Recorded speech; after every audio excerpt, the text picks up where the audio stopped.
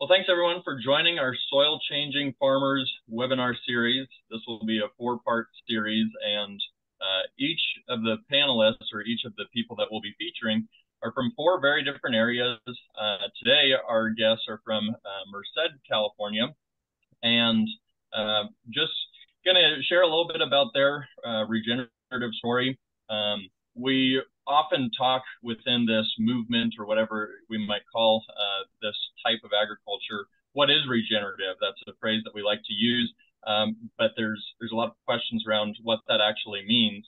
I would suggest that the O'Crowley's orchard is one of the best pictures that I can really picture of what a regenerative farm looks like. They're going to talk about just the many practices they have, but I would like to emphasize that it's not any certain practice that makes them a regenerative farm. It's the compilation of all of it and how it fits together holistically. So really proud of them and what they've done so far.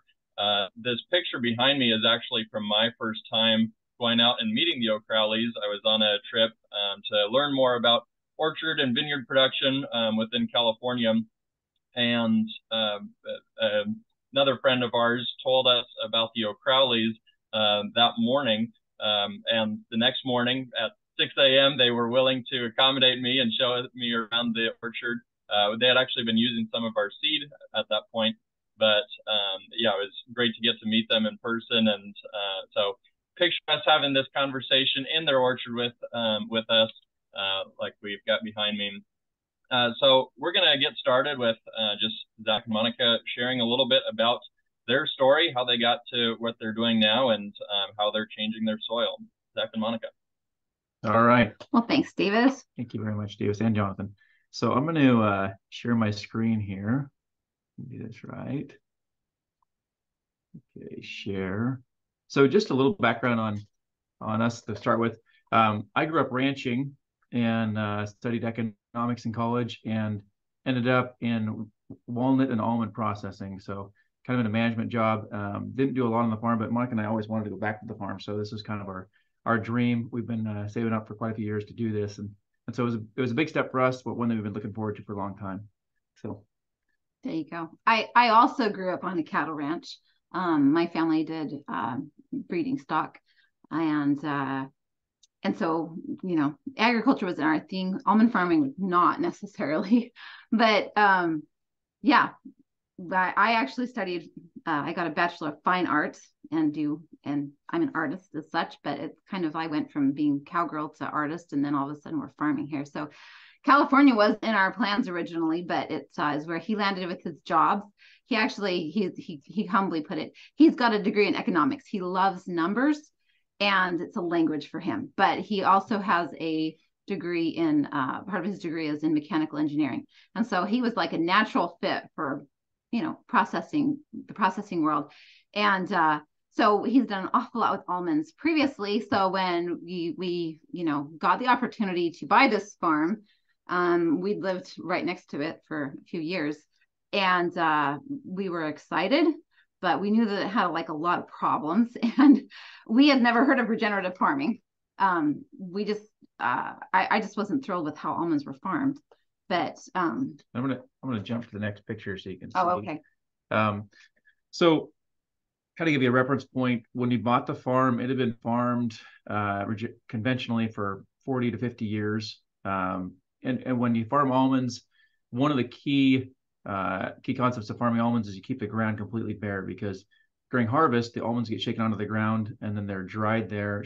They're swept into windrows and picked up. And anytime you have vegetation, what it does is it hinders that sweeping and that collecting process. And so orchards are mowed and or chemically sprayed to where there's no ground cover. And our orchard was one of those that had absolutely no ground cover, completely bare, no topsoil. And this is actually a picture of our neighbors. We didn't have a picture of ours, or we lost a picture we had of ours, but this is the same exact way ours were looked in 2020. Subsoil was extremely hard. There was no topsoil, and it was a rough start. But we actually started out thinking we're going to farm it conventionally, and then decided that, you know what, after a little bit, we're gonna go ahead and change, because the first pallet that showed up of chemicals at our house, my wife was like, wow, this is not what we want. We're not doing this. And so I reminded her that I had a full-time job off the farm. And we had a long discussion. And what finally ended up happening was we started looking into organic practices. And in our search for organic practices, one day I was watching YouTube videos, podcasts, all these different things. I was a little bit disappointed in organic practices. Like, all it felt to me like is that the orchard, they did basically the same thing. We just switched which chemicals we use. And it just didn't feel like a healthy situation. Like, it just didn't feel like we were putting in what was going to come out would be healthy. Like, and we, you know, people buy almonds because they're a healthy element. And it was problematic to me that there was and that we had so much bare ground, that this ground should be doing more. We're watering the ground. Why don't we let what wants to, you know, like, why don't we let it grow? But because we're in the almond world, we completely understand that it was a requirement that we have to keep the ground bare at least once a year. And everybody told us, if you go organic, you have to make sure to keep the ground bare because your organic herbicides aren't as strong as what you can use that are not organic. And so don't let anything grow that was the key word. Don't let anything grow if you're going to go organic, or you'll never get on top of it again. Yep. So in a lot of the research I was doing, I was looking at what we could use. And then one day I was watching YouTube videos and came across a video by Gabe Brown.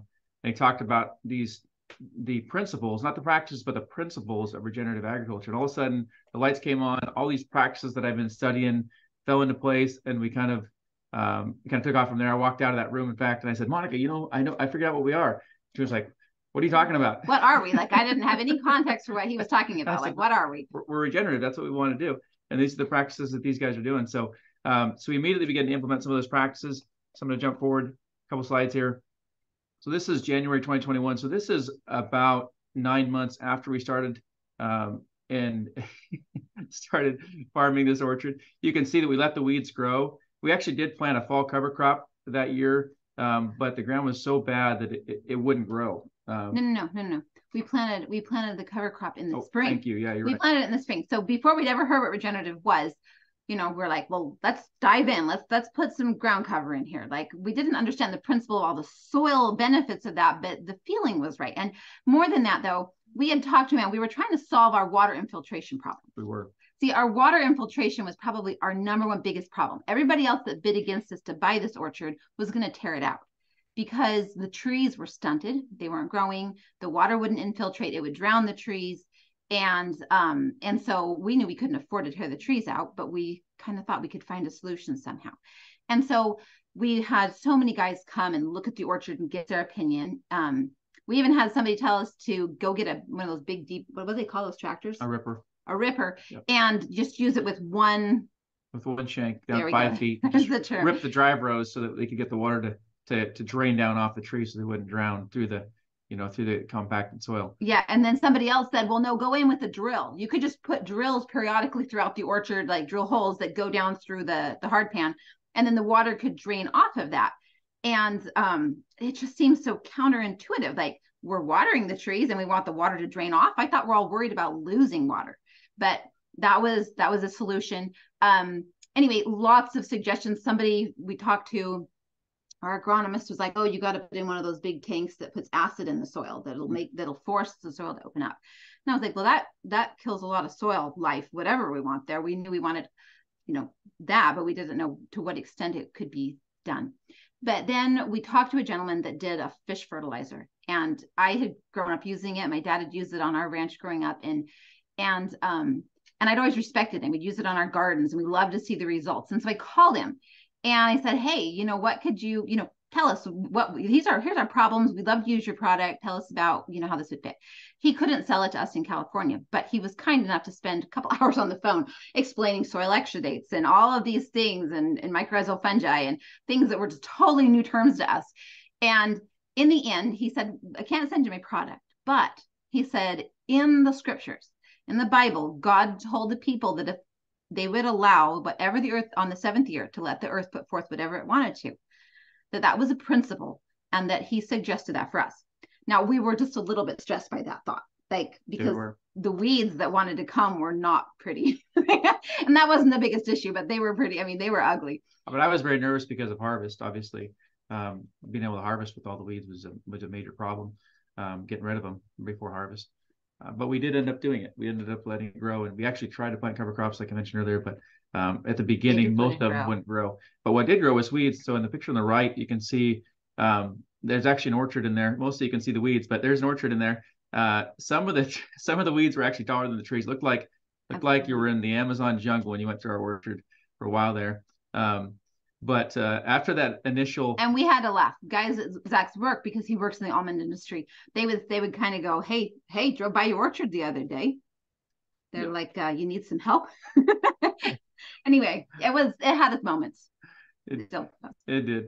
So after that initial crazy growth of all the annual weeds that were just trying to grow, it began to change. You saw the soil start to change. You saw the infiltration rates improve. And then this is another picture a year later. In April 2022, you can see there's a lot of grass in that picture and a lot less weeds. I mean, you can see that there's the mustard takes front and center, but there's a lot more grasses that started to grow, and a lot of the cover crops we planted after that really took hold and started doing a good job. So once we got regenerative language, we understood that we were dealing with early succession plants. Like those early succession plants just came in a furore, and they grew like I've never seen. I mean, we grew up with mallow. All of us hated it in the garden, right? That big old long root that grows on it. We had mallow that was taller than the trees. We've got pictures of it 2 feet taller than Zach's head, and he's over 6 foot. Like, we're looking at like big weeds. I've never seen weeds grow like that before. So anyway, that was impressive. They grew really big. That's all I'm going to say. So this was a year after we had started. This is actually, I think, the first cover crop we planted that actually did a good job of germinating and taking off. And you can see we still don't have full coverage. You can see kind of down the center there that we have a little bit of bare ground, but it really started to take off and grow and do better. That bare ground, we call it the snake here at the farm. You can see that it kind of rolls and scrolls through the orchard, and it's because the sprinklers are round, of course. And so it leaves this serpentine line that runs down the middle of the orchard, and it doesn't get any water.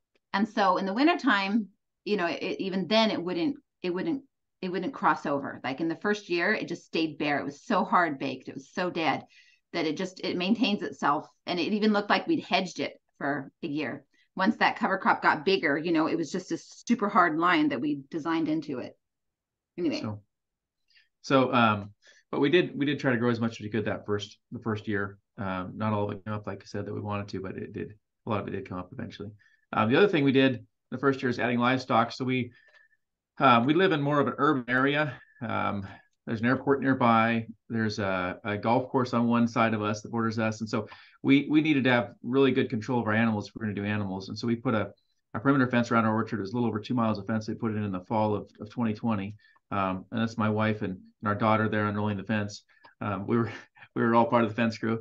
And then we integrated the sheep. So the sheep we also integrated in the fall of 2020. And you can see the picture on the right, the sheep with the weeds. It wasn't pretty at all, but it got the job done. And we learned a lot those first few months of dealing with sheep. We both grew up with livestock. So actually livestock was easier to deal with than the trees from our perspective, but it was still challenging in that environment. What was hard too, though, is that we called so many people. Like I talked to people from one end of the valley to the other and all over the country, searching for, has anybody done this? Has anybody used sheep in the orchard? What's that like? What does this look like? And we did find that there was some people that did use sheep, but they used them as a kill step. So what they would do is they would bring them in at the end of summer, or not at the end of summer, in the spring after they'd mowed or whatever else, and they would use those sheep to come in and graze down hard and kill plants, so that then it was more prepared for harvest. And it was not really for manure. It wasn't for mostly it was a kill step.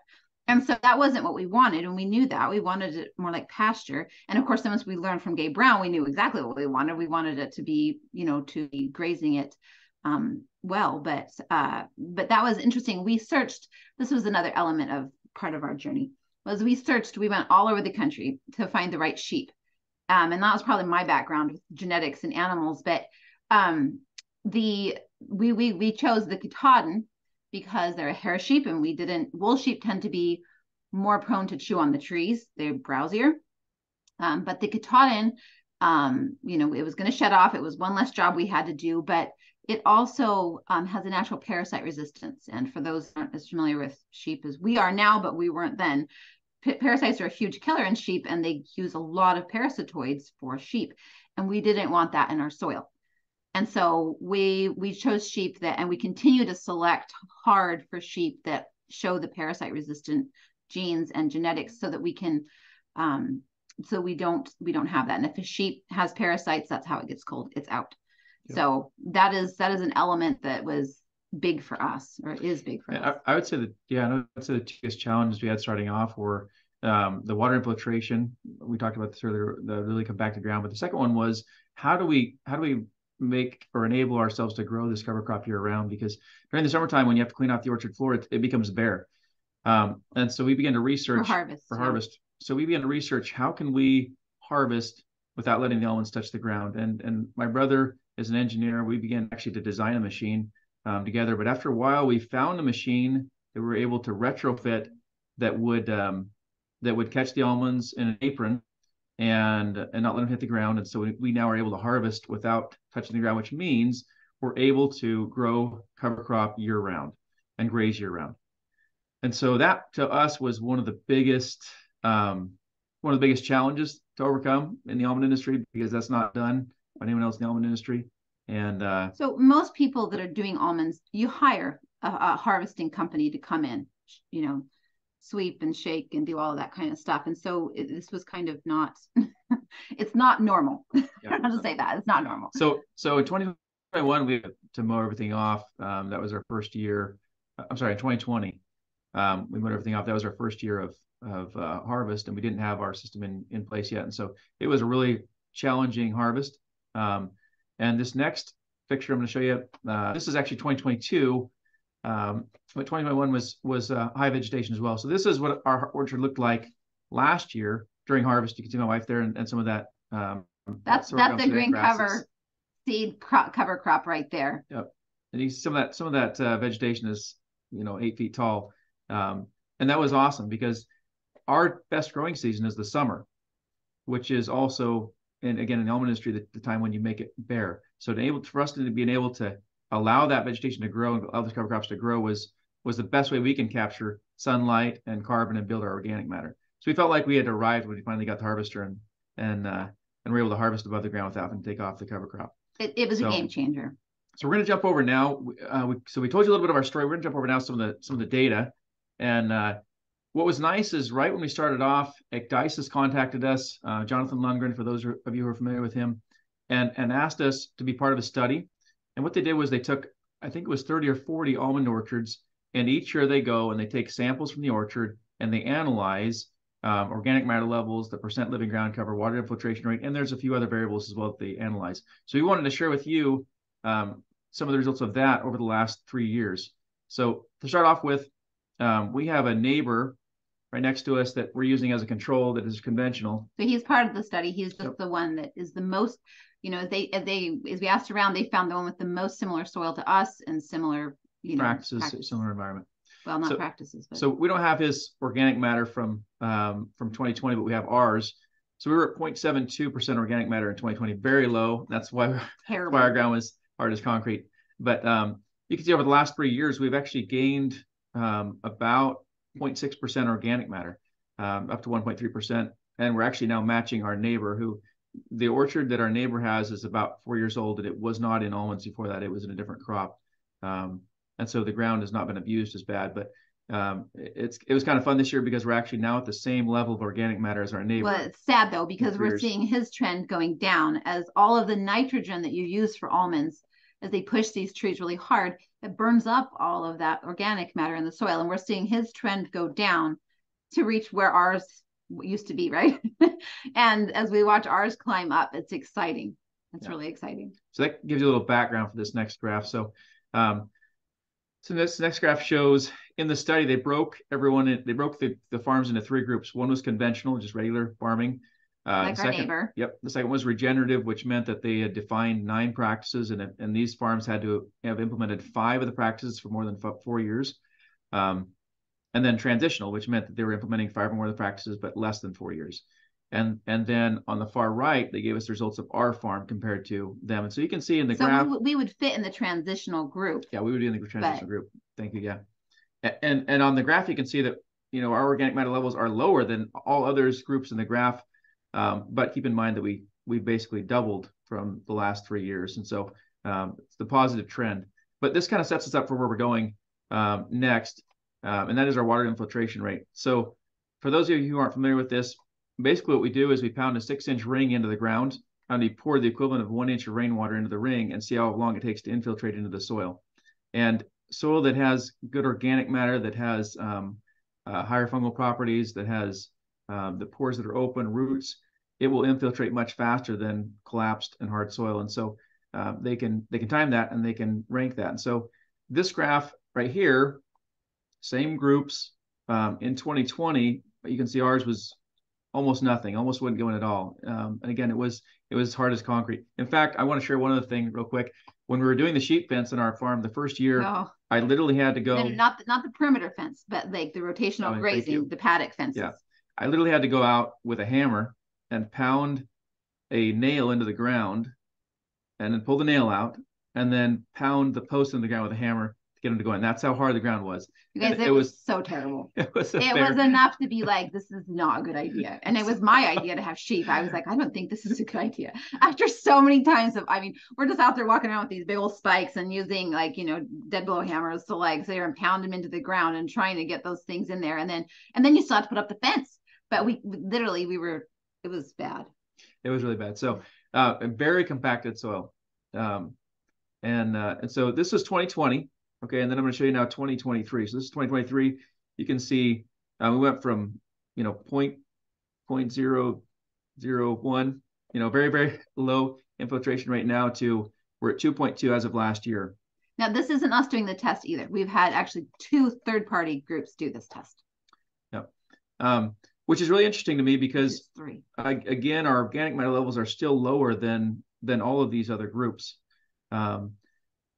And so what is it that's driving that?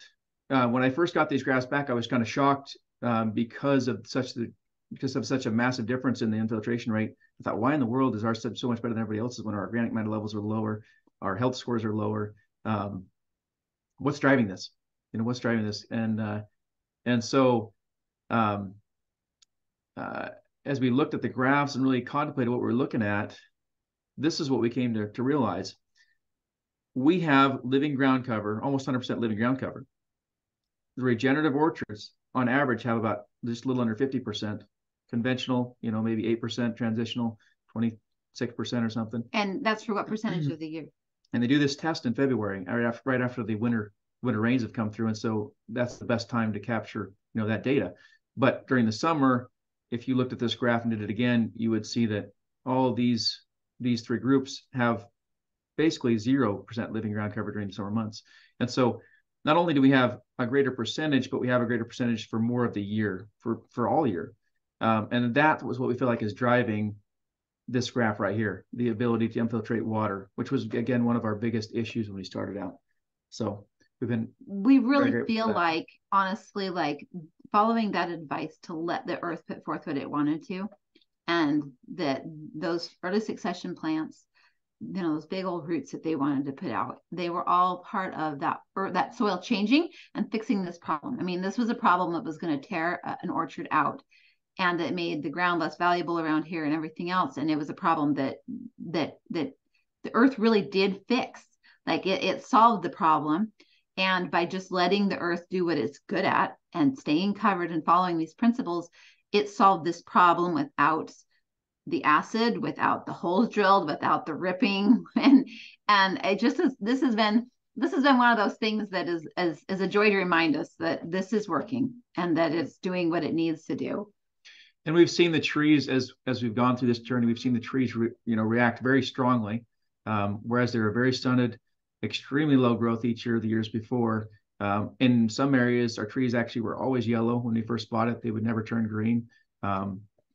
They literally all turn green now, and that was, I think, by the second year they were all green. And we're not adding nitrates. No, we're not adding nitrates yet. And the growth was just phenomenal. I mean, a lot of the trees had 3 feet of growth the first year, 3 feet of growth the second year. Some of the trees have literally tripled in size in the last 3 years because they're almost like little bushes when we first got them. But all of a sudden they just took off. And so it's been really neat to see the growth. So Davis, that's kind of our presentation. So we're going to pass it back to you. To give you context of where we've come from, what we're doing here a little bit. Outstanding. Yeah, well, thanks for sharing. I'd love to hear a little bit about, so you've obviously changed the soil quite a bit, and I would say that's over a short amount of time. So these continued practices, it's going to be amazing, I think, the change that you'll see over a 10-year span, for instance.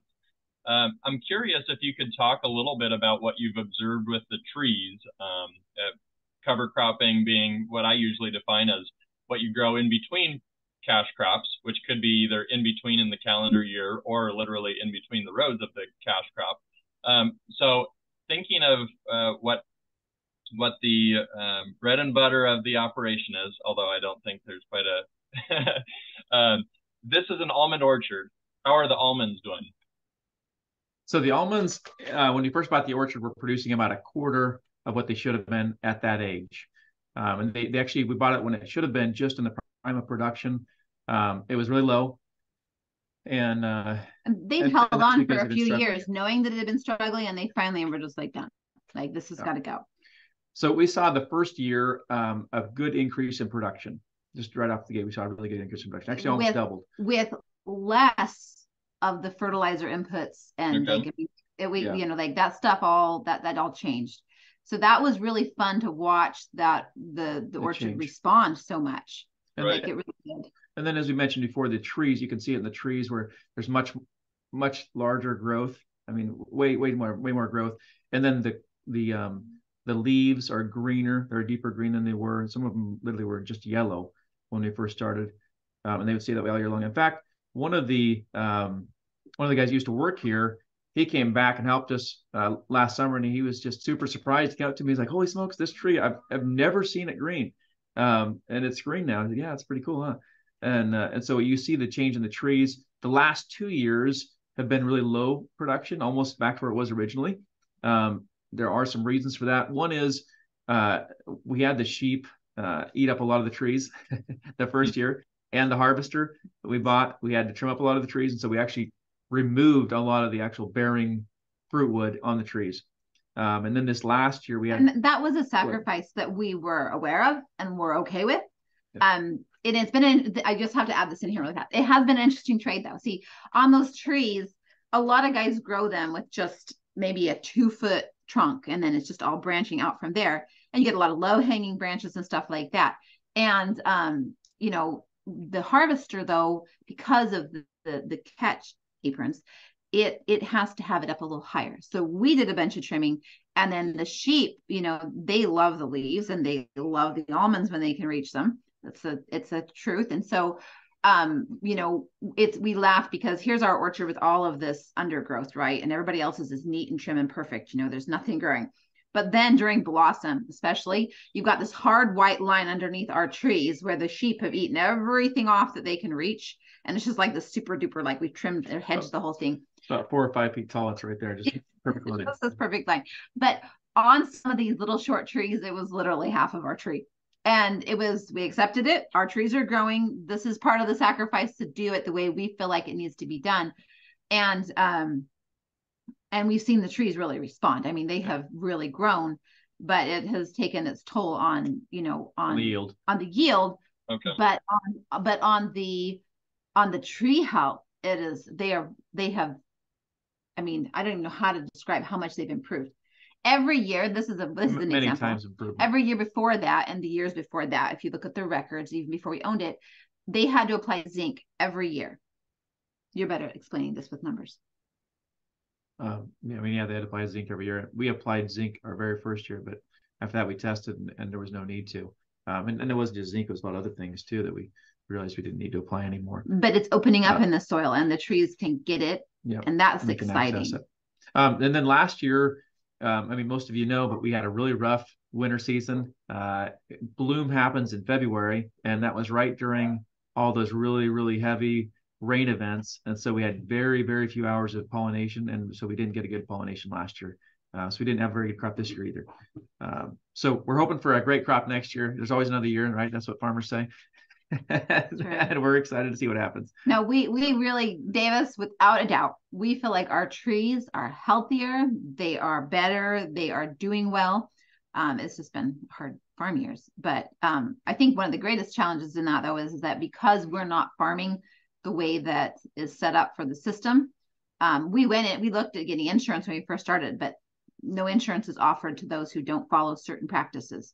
And we're like, well, that's not us, and we're not going to follow those practices. So that's part of our challenge that way. But I absolutely, without a doubt, the health of our orchards has increased. Our trees are healthy and happy. They're thriving.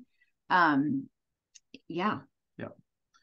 I've got one question that I think will take a bit of time, but I want to get to our Q&A here before too long. That's already starting to fill up.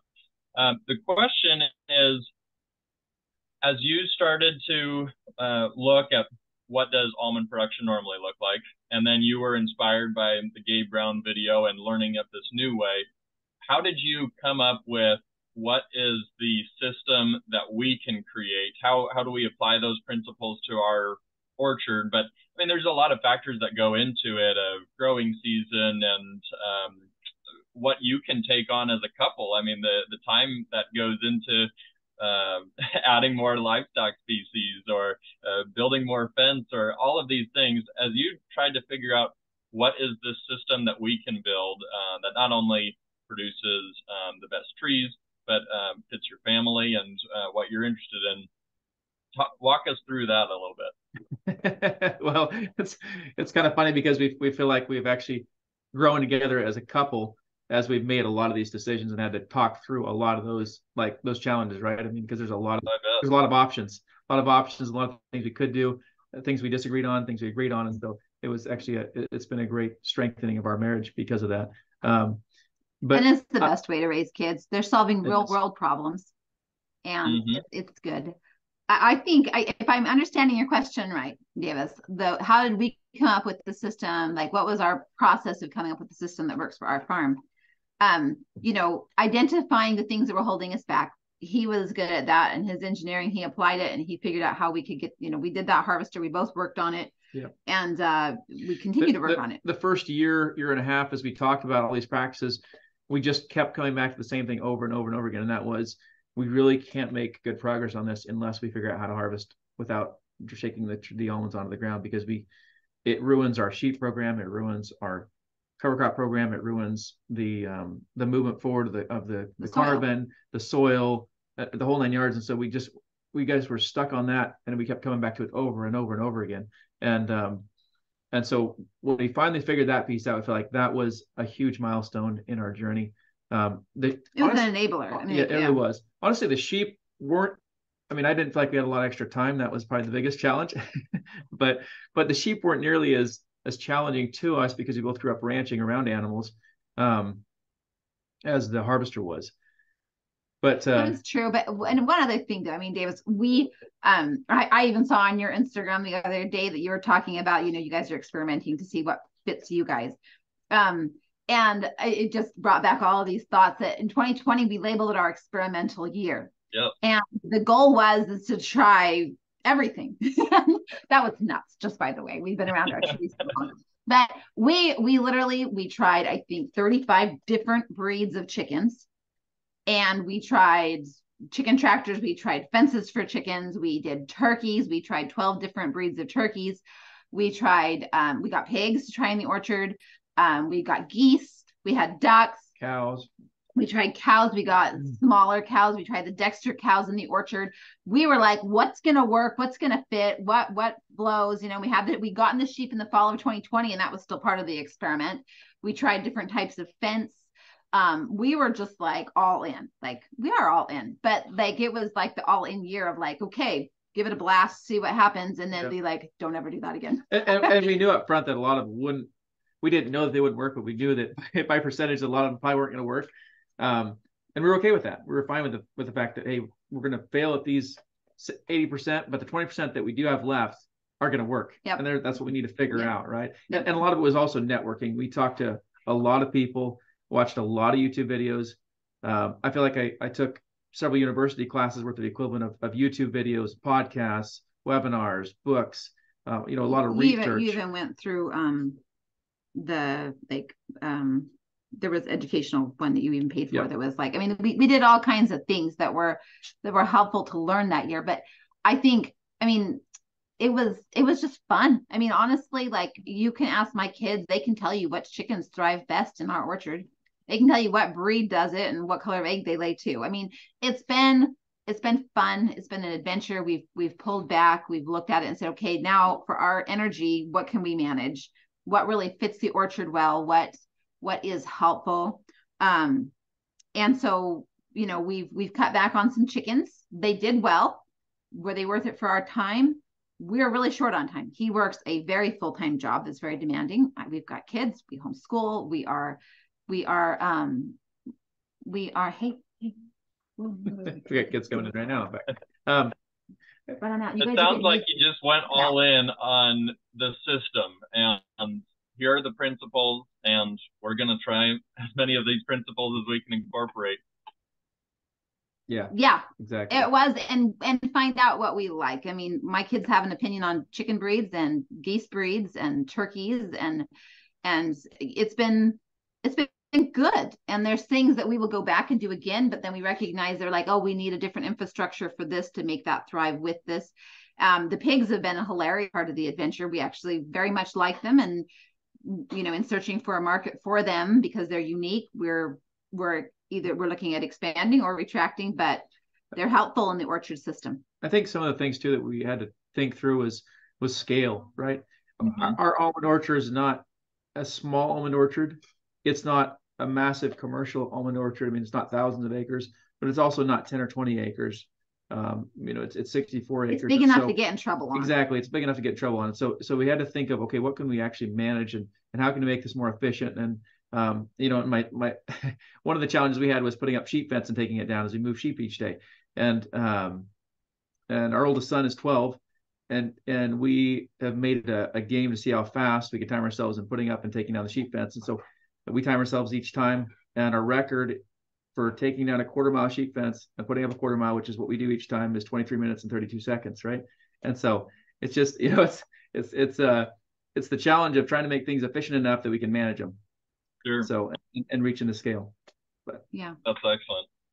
Well, I think we'll get into a Q&A. We've got 15 questions in here already. I think one of the ones that will be important to cover right away. Do you have a picture, Zach, of the harvesting equipment? I do, and I could actually share that. I don't have it on this presentation, but I could share that with you and with Jonathan, so you could post it after the video. Yeah. Perfect. Yeah.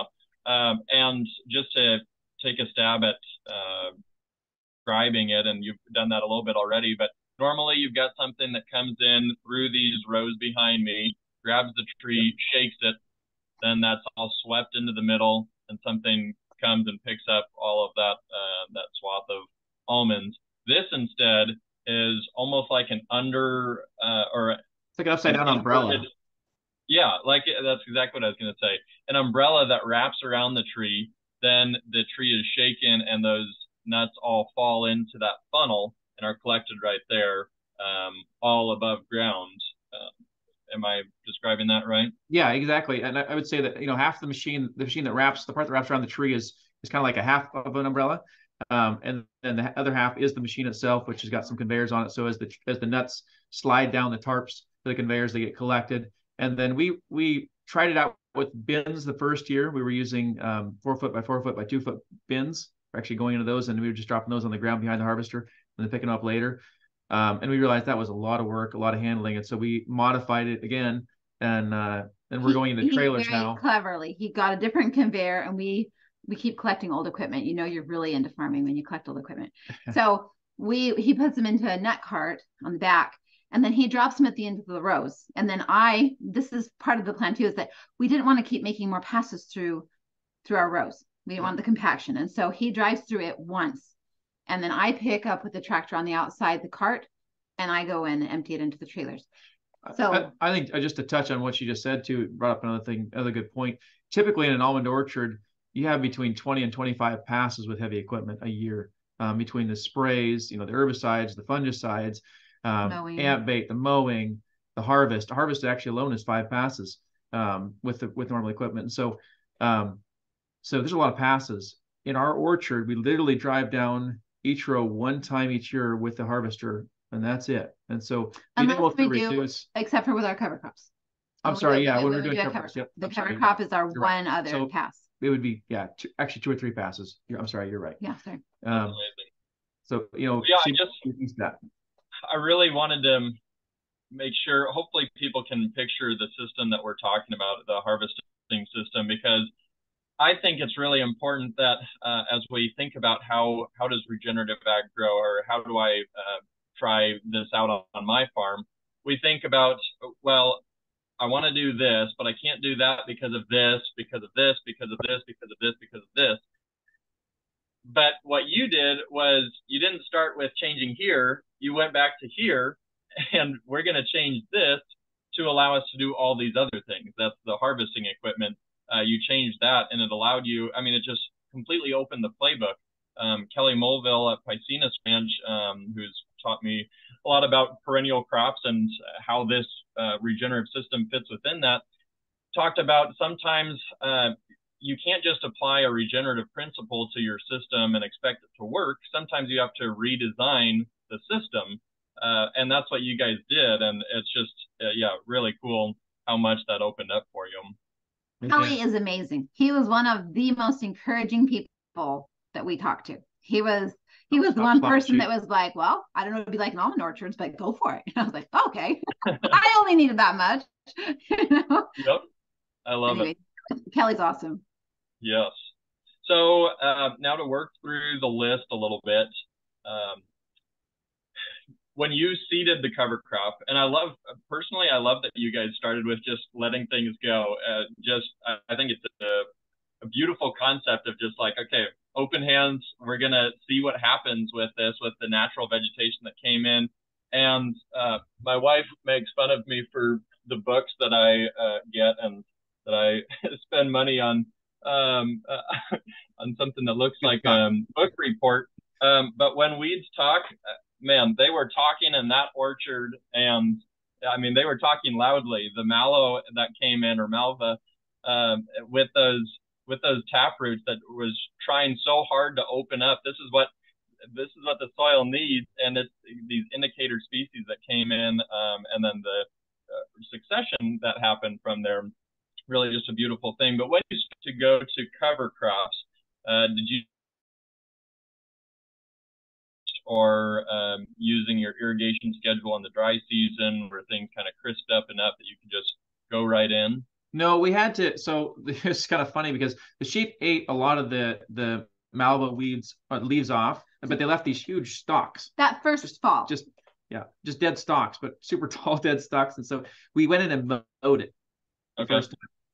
You guys, this is funny, but when they came and ate them, those mallow, they were like young trees, and there's stalks for that, and the sheep would eat all the leaves off, but then you drive over it with like the mule or whatever you drive through that, and it sounded like you were going through like one of those car washes that is like this, because they're just beating the underside of your thing with like just these plain old stalks. It was crazy. So they were just up. But the interesting thing is, and this is one of the things I love, they didn't come back.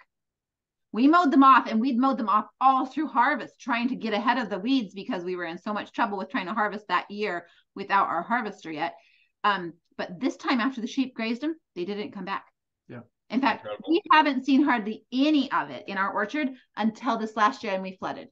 And since the flood, we've seen different things come that parts of the orchard, which has been interesting to watch that.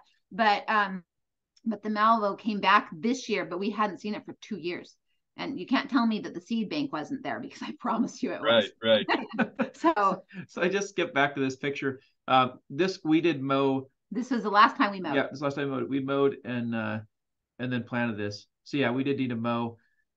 If you got too much, what we've learned is if you got too much dead vegetation above the ground and the seed can't germinate and get to sunlight very easy, then it's not gonna grow very well. And so yeah, you kind of got to get it knocked down. I think going back, if we had the ability to do a roller crimper or something like that, where we just laid it down instead of ground it up more, we would have done that. But yeah, I think you need to do something in order to get seed to soil contact, and then also sunlight readily available to seed sprouts. So absolutely. Yeah. But that was the last time that we mowed. Yeah. We haven't mowed for a couple of years. But yeah, so the sheep will go through and graze, and then we will put in a, so that was the initial. We had to do that. No-till drill. After that, we've no-till drilled into just a regular field and into the regular orchard, and it's been fine. Okay. So, can you talk a little bit about pollination? That's a big deal in almond production, and how pollination might be a little bit different in your system than the typical system. Yeah, that's a great question. So, part of our 2021 experimenting, we got our own bees, and that was cool. Okay. We tried it, and that we thought that was a great plan, and it was more than we could keep up with. The ones that have survived us, though, those are stock to be reckoned with. But we scaled it back. We're like, okay, we'll provide bees for this part of the orchard. We still have to get bees for the other part of the orchard. Yeah. But what we have seen is there's an awful lot of natural pollinators that have come into the orchard. Lacewings and ladybugs and I don't know what else, but there's a lot more bugs. I guess here's one other example. At the Igdisa study in a conventional orchard, they calculate that there's 40,000 bugs per acre. And when they did ours, and this was 2 years ago when they told us this, but they calculated 5 million bugs per acre. And so, a lot more bugs per acre. We definitely, we see them. And so, and we did plant cover crops intentionally with a lot of flowers to attract the beneficial insects and the pollinators. So, yeah. Yeah. And one thing with that, like there's a couple of factors, especially for almonds. Almonds bloom, they're the first thing to bloom, really. There's only a few other plants that will bloom ahead of them here. And so a lot of our pollinators that are they're not native, or whatever you want to call it, to our orchard, they're not active yet. And so that is still an issue for us. Mm-hmm. We can't count on them being a huge part of it. A lot of people told us, rule of thumb, organic orchards, they said, can sometimes get away with half as many bees because of all of the natural pollinators that are there. I think that there's some truth to it. I think that you're taking a bigger risk, though, just like with the bad year that we had last year, where your bees just couldn't get to enough places fast enough because of the weather. Yeah. So I don't know if that answers the question well or not. Yeah, I think so. So you are bringing in bees from outside sources. I was curious if you had tried honey in your own bees. Yeah. No, we have tried our own bees, and the goal is to eventually be there where we have, no pun intended, to have all of our own bees. But cool. In the meantime, we're raising up the stock that will survive us as handlers or our system best, the ones that really thrive here with the least amount of intervention, because we really don't want we don't need another huge project. Yeah. And just like in the orchard, there's an awful lot of sprays and I mean, not our orchard. I know, but what I'm saying is in the bee industry, there's an awful lot of antibiotics and sprays and things you can get into in hives, and we don't want any of that either, right? So we're trying to raise seed stock of bees, if you will, that don't require those things, and that don't need the mite treatment and stuff like that. And we've definitely selected very hard. Natural selection has been at play. So. Speaking of selection, a question a little bit further down here, Mike Rice was asking what cover crop mix you've used. And I'm curious, we talked about the benefit that some of those early succession weeds were providing for you. Then we talked a little bit about pollination. So as we think about selecting for plants that you want to be there instead of just what might have appeared initially, what are you selecting for? What plants do you want out there? What factors are you evaluating for that? Good question. That's a great question. I think the number one thing you want is high diversity, just to help the system to grow together. We actually went through the Green Cover Seed online portal, and you spent literally days going over all the seeds, reading up all the seeds. We made our own Excel spreadsheets of like, this one will do this, and trying to keep track of it in our heads, and And at the end, we're like, holy smokes, this is so much information. We should call somebody and talk to them, because it's a lot to digest, right? because they're like, oh yeah, we want that, but we also want this, but we also want this. But the fun thing is when you work with green cover seeds is that you don't have to pick and choose. They just give it all to you. Yeah. They're like, oh, more diversity, go for it. Yeah. But which ones thrive at the right season that you're planting it is where we kind of got ourselves into, over our heads. Sure. But I think for sure diversity was high on our list. We wanted plants that would produce flowers for our bees. Can I take that and go back to the last question? The thing about pollinators that's been really fascinating is that a lot of places you can order beneficial insects that will eat your bad bugs, right? Mm-hmm. But the problem is that you'll get this huge population that you buy that will knock down this bad population, but then of course your good population dies off because there's no food for it. Right. So the key though of what we've been trying to kind of get to is that if I don't want a big bad population to keep my good bugs alive, because I don't really want to keep growing. I want those guys gone. But beneficial insects will eat pollen. And so if they have a diet of pollen, they will be living here. And then when the opportunity to be a predator bug is there, they will eat that. And so if we will have a lot of flowers in our orchard, we will maintain our beneficial insect population without having to have a lot of nasty bugs for them to eat. If that made any sense at all. Yeah. Yeah. Okay. So we plant things that will flower. We want flowers growing in the orchard all the time. And on my Instagram, oftentimes I think people probably are like, what in the world? Why does she care about how many flowers there are? But like, I like to go through and just take pictures of everything that's blooming at any one given point of time and be like, oh, look, we've got this, and this. And even when everybody else is saying it's a dearth in our area, we've got 10 different species that are still blooming in the orchard, which is awesome. Right. I think one other thing to add to that is that we first talked about doing a lot of legumes for the nitrate fixation and and this and that and the other. And I guess what I really come back to is try to kind of mimic what nature does. And in nature doesn't have a high percentage of legumes in the mixes. There's a lot of grasses, a lot of flowering plants, there's some broadleaves, and there's some legumes. But having that diversity is what really felt like at the end of the day was most important. And then warm season versus cool season, annuals versus perennials, right? Those are all discussions that we had to have, but kind of the overarching thing I think was keeping it very diverse each season. Right. So there's seasons, Davis, that it feels like a flower garden out there, and I hate seeing the sheep eat it, but it's okay. Well, I think it seems like you're keeping some happy sheep. They are very. By the way, the sheep, are you having to move them out of the orchard during harvest, or are you able to just set up a paddock in this corner while you're harvesting the rest and just keep them within the orchard? That's a great question. That was another big question that we had to figure out. Yeah, that's been a long time coming.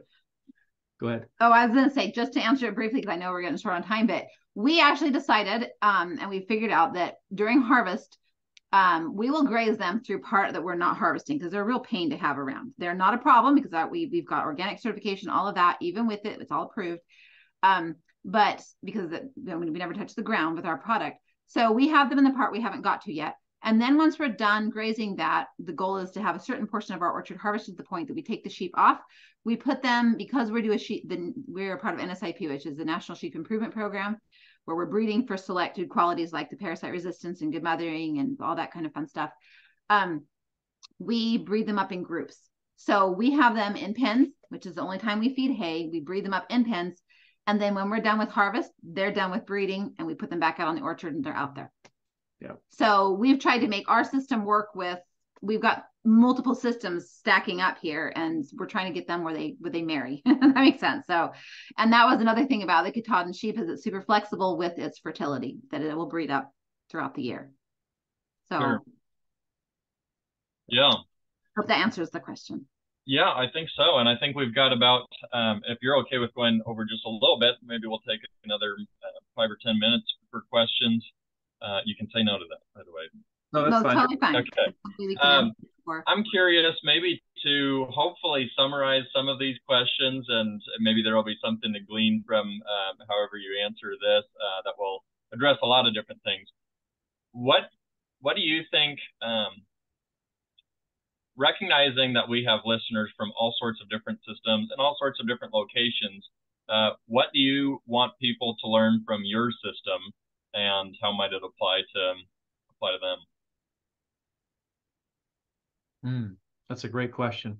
I feel like you mentioned lots of different listeners from different areas, different systems. And again, I go back to context, which is one of the principles, right? What's your context? And I guess I think that if none of these practices apply to you, all of these principles do apply to you. And so you just got to figure out what practices will fulfill the principles that you need to follow in your area and in your system. And kind of what you talked about earlier with the harvester, that was in our system, that was a deal breaker. We had to figure that out, right? And that would allow us then to implement all these other practices, all these other principles that we wanted to. So I think that's one thing. And then I think the other thing that I would just say is that sometimes, for us at least, we try to go too fast, too much too fast. And so, which is great in some things, but not so great in other things. And so I guess sometimes pulling your ideas back and saying, okay, I'm going to try this, but I'm only going to try 50% of these ideas instead of 100% of the ideas, and managing it closer, I think sometimes is better than doing it all at once. So I'm his idea tank. I'm the one that comes up with the crazy ideas. So he's saying manage his wife is what he's saying. He's saying I'm just kidding. But no, I mean, Zach said it really, really well. One thing I'd add to that is honestly, like,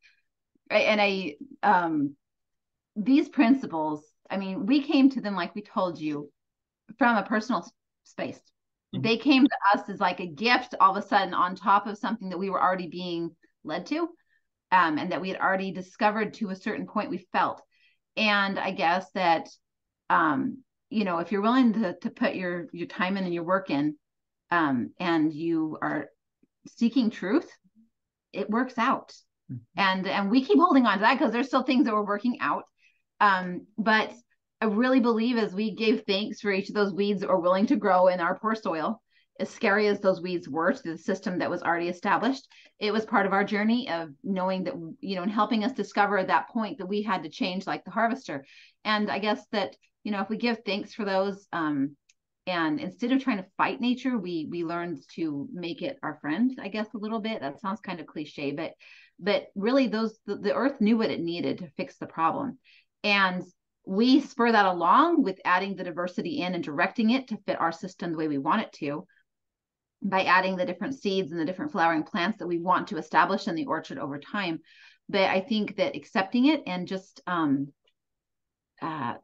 maybe embracing the fact that the earth does wonderful things, and trust it a little bit, that it can fix these problems. Right. And I guess the point I made earlier, and I want to make it one more time, is that to me, going back to this last graph I shared, living ground cover. I mean, living ground cover is the difference between us and all these other orchards that are being studied, and having it as much time as possible throughout the entire year is really critical. I mean, the sheep, the reason that we graze is because we're trying to stimulate that living ground cover. That's how the soil is healed. That's how the carbon is created. That's how the organic matter levels are increased. That's how the infiltration happens. All those things happen because of that.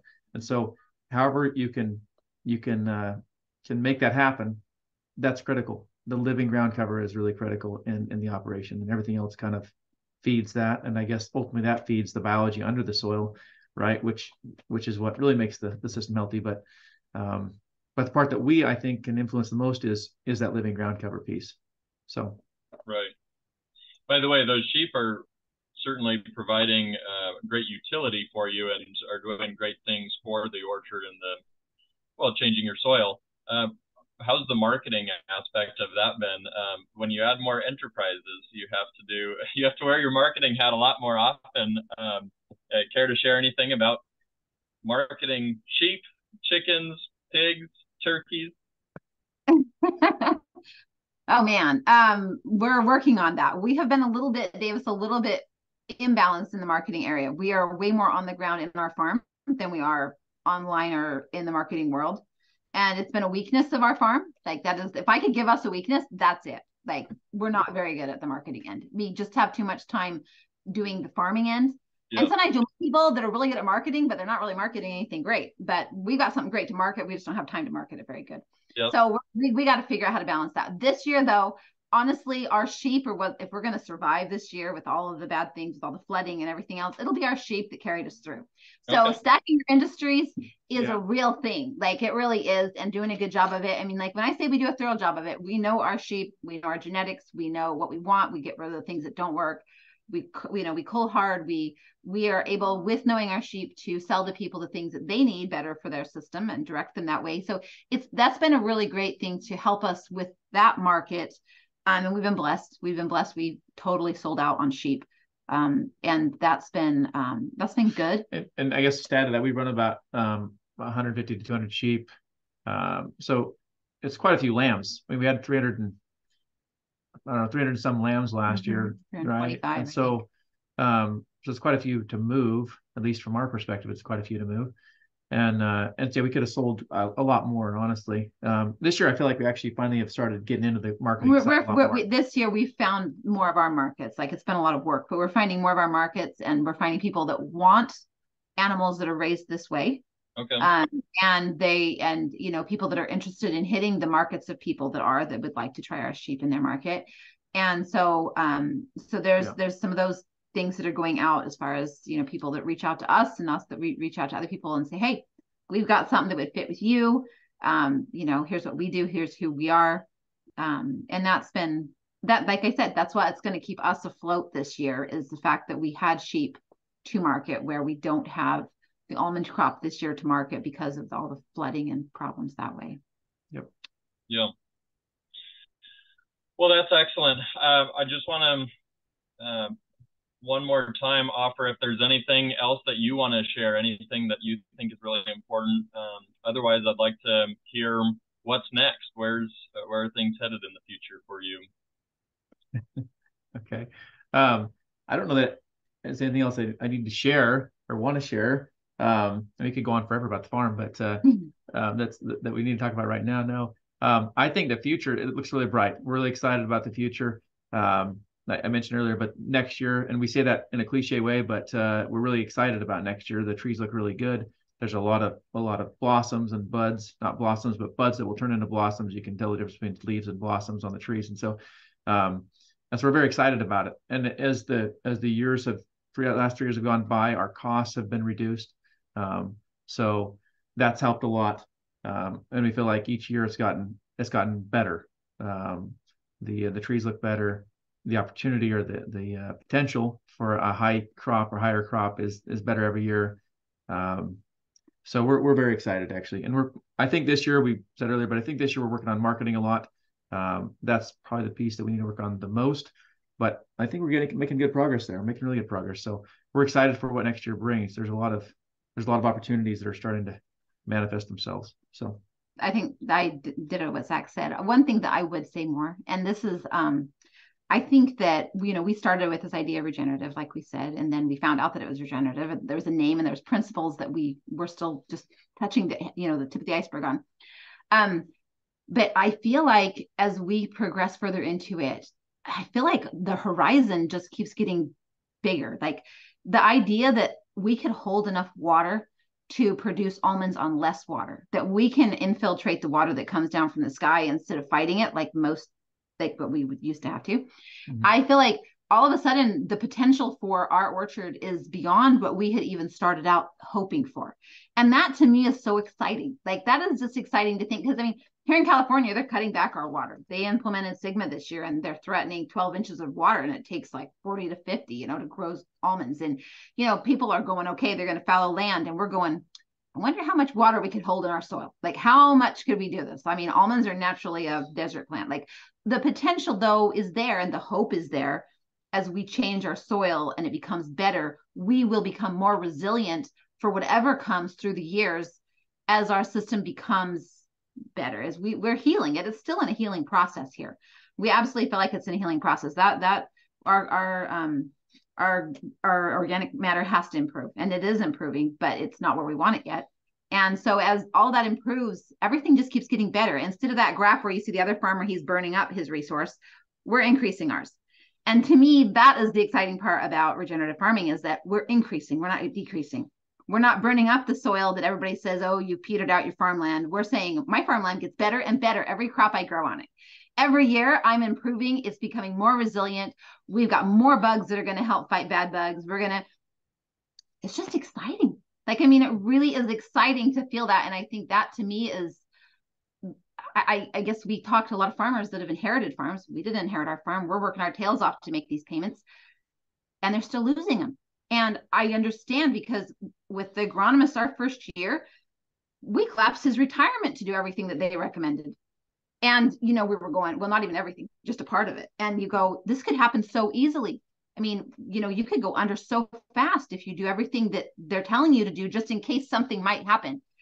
And you go, let's cut back on the costs, and let's start doing the things that make the ground amazing. And that to me is, they could doctor us forever, but if we have real health inside of us, it's where it's at. So that's my thought on it. And I'm also really excited to take even a bigger step back for our family. It's been a very, very great experience. I'm not going to say it hasn't been challenging, a lot of work, hard sometimes, up late at night sometimes, but my relationship with my son and with my daughters has improved. Our relationship has improved.